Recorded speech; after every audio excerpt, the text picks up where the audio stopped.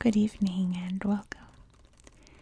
Tonight, we will be going over the history and geography of Appenzell Ausserrhoden and Appenzell Innerrhoden in Switzerland.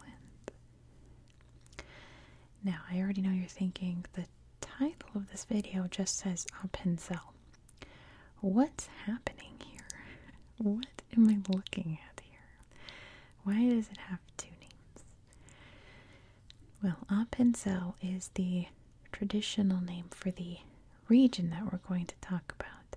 But this region is actually made up of two cantons, which is the name for the regions of Switzerland. Appenzell Ausserrhoden is up here, and Appenzell Innerrhoden is down here. And we'll talk about why they split in its history. But these two regions share so much that it just makes sense to put it all in one video. Otherwise, I'd be repeating 98% of the same thing in another video for the other canton. That's just silly. So we're going to talk about them both in one video. This region is nice and high in the Alps region. The actual Alps are a little bit further south here, but we get the fringes of the Alps. Definitely in Innerrhoden, but it's quite mountainy and hilly in Appenzell Ausserrhoden as well. It's one of those iconic parts of Switzerland, like, think mountains of Switzerland. You've got the yodelers, you've got the cows, pretty much anything when you think of Switzerland that's like stereotypical of like the Swiss mountains. You get it here. Lots of beautiful mountain lakes and lots of hiking, lots of caves. Some really cool stuff up in the mountains there. Oh, and I should say, if you're wondering, it looks strange down here, but what's happening up here? Appenzell Innerrhoden actually has two exclaves within Appenzell Ausserrhoden. So before we get any further, let's talk about what exactly happened in this little area here that made all of these strange borders. Originally, this was part of a Roman province called Rhaetia. But obviously the Roman Empire would fall over here and come under the powers of various powers, so to say. And this region came under the rule of the abbots of St. Gall. You can see St. Gall's right here.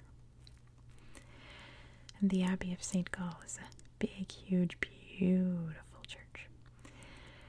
But they controlled the region here. And after many years of overtaxation and lots of tithing by the poor farmers and shepherds here in the Appenzell region, they knew something needed to be done. Now, in the area we know as Switzerland today, there's a lot of moving and shaking happening. A lot of people realizing that they don't actually have to follow all the rules of these monarchs and their fancy castles in France and what's now Germany and Austria. They can actually rise up and fight back. And there were many places within what's now Switzerland that they were actually being extremely successful, like surprisingly so. So in 1377, Appenzell, you can see it's Appenzell, there's the town of Appenzell. Appenzell joined with the Swabian League, which was at the time the big powerful union of different cities and towns and things coming together to fight back against the people who were oppressing them. They wrote their own constitution and everything. They said, we are going to be completely free from the abbots.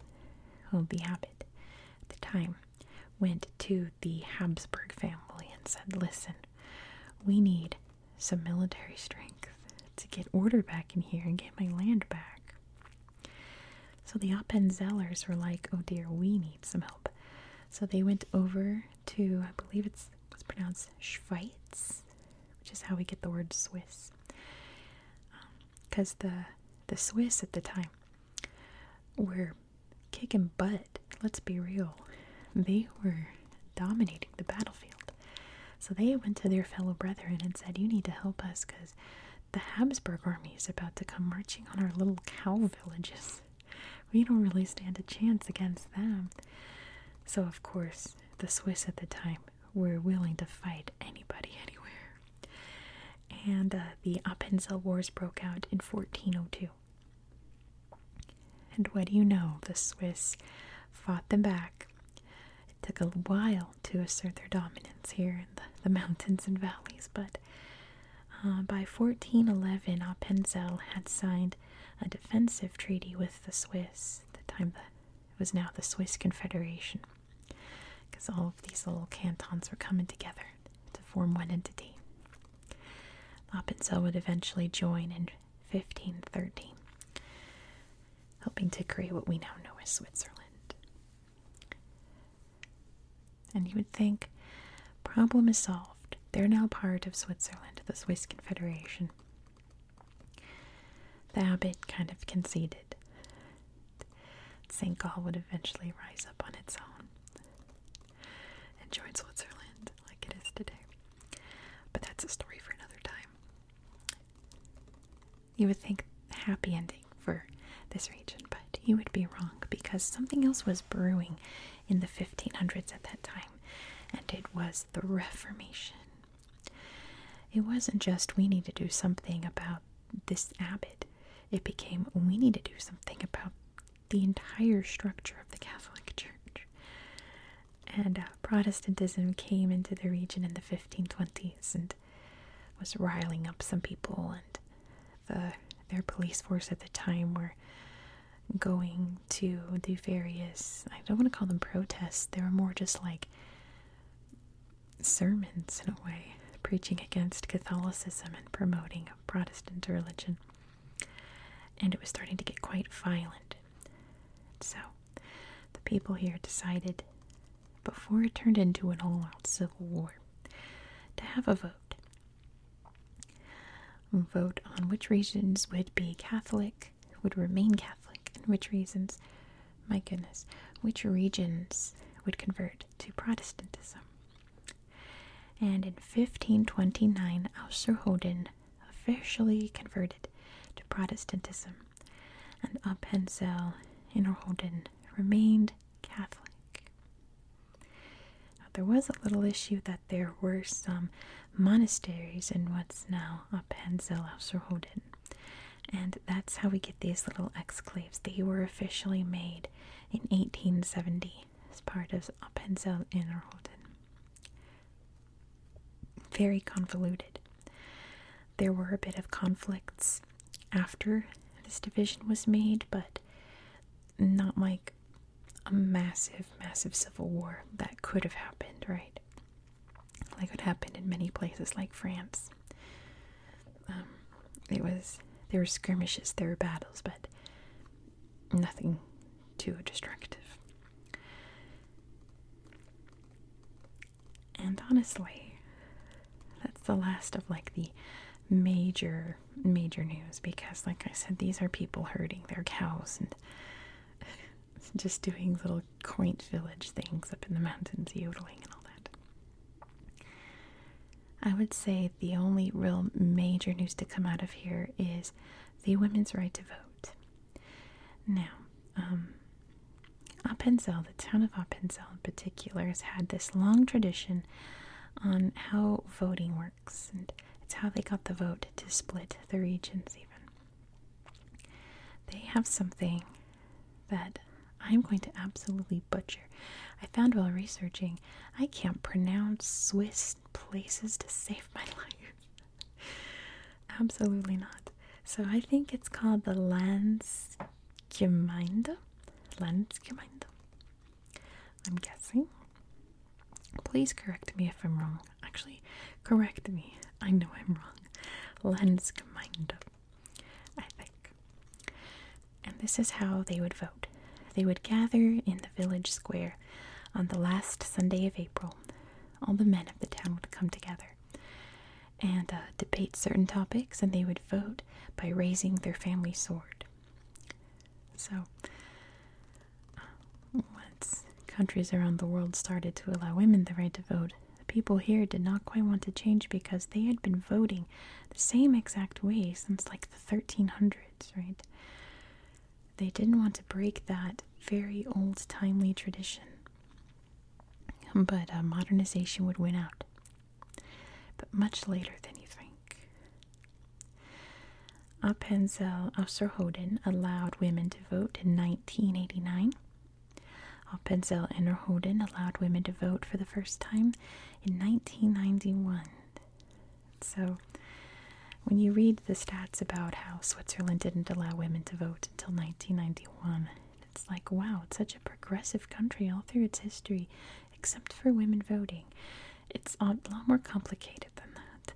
It wasn't so much that they didn't want women to vote, and they didn't want to make all these, huge change. Well, the thing is that they didn't want to make all these huge significant changes to their tradition that they've had for so long, right?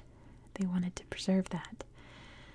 But I assume that the longer that it went on for, and the more debatable it became, the more archaic it felt. And there's no reason to not allow women. So now they still have this voting system. They still gather in the last Sunday of April to debate and vote on issues. It's just now everyone is welcome to have their voice heard and allowed to vote, which is quite nice.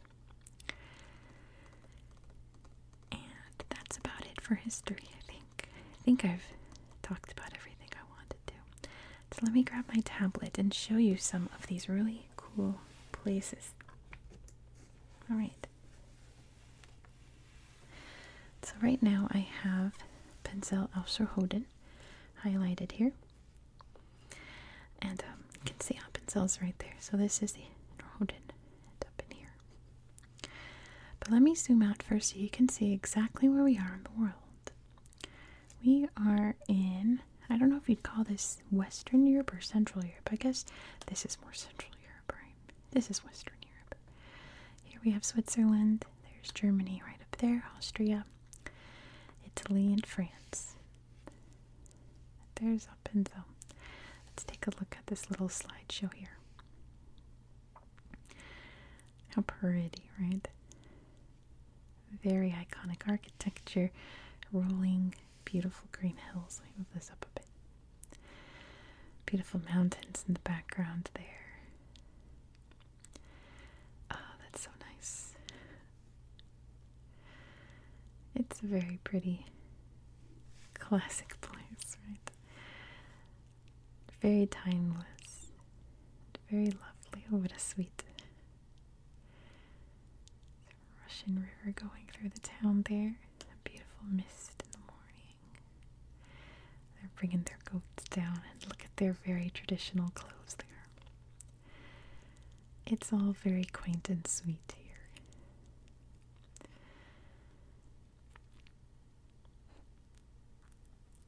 It's so beautiful. Oh, that's a lovely picture.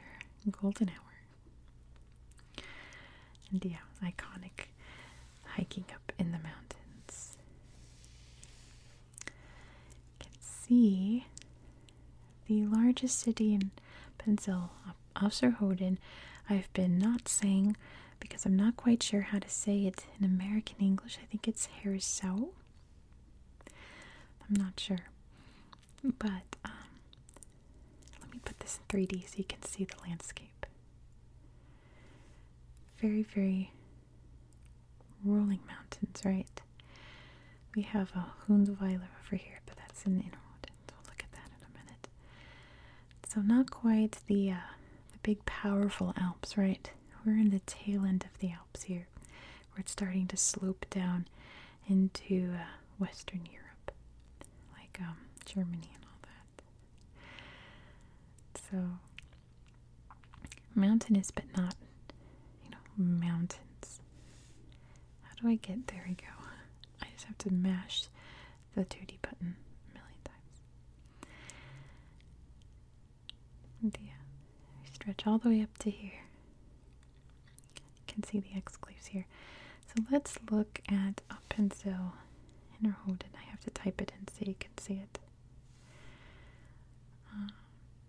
Appenzell Innerrhoden. And let's look at the slideshow for this place. I'd show you all the slideshows of the little towns, but the best pictures of them are on the main slideshow. Oh, that's so nice. Imagine waking up here in the morning, enjoying the beautiful, beautiful views.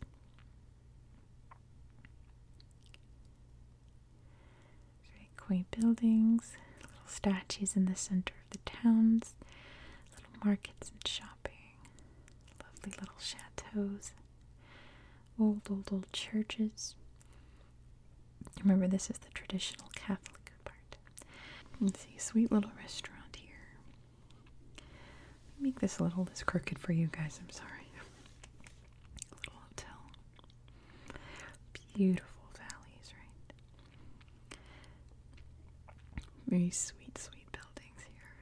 Oh, isn't that the most beautiful photo you've ever seen? That looks like a painting. I mean, it is a photo with lots of filters, so that's why it looks like a painting, but like this is a real place. The little cows in the valleys here. The cute little buildings. It's so pretty. So, we have some really cool mountains.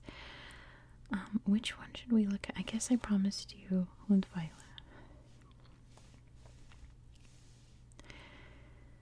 Look how pretty that is. Oh my gosh. Up at the top of the hill there. It's all snow covered. So, oh how sweet. The places here all kind of have very similar slideshows, right? Quaint little towns, sweet cows, little lodges here. So it's like if you've seen one, you've seen them all, but I do highly encourage you to go look at the others in your own free time. And the little cows in the valley. Very traditional down here. We can see, oh, I don't have it highlighted anymore. Let me go. So you can actually see these exclaves yourself up here. The town of Obereg there. So yeah, little monastery regions up here, that are part of Innerrhoden, but surrounded by Appenzell. There's one place I really want to show you because I know the name Appenzell because of a very famous place that I've always wanted to go to, and it's over here. And I'm gonna make sure you can actually see the perspective here. Maybe if I put the 3D on. We're on a mountain, okay? Look at that slope. Pew, straight down. We are on a mountain, right? That is a very severe drop.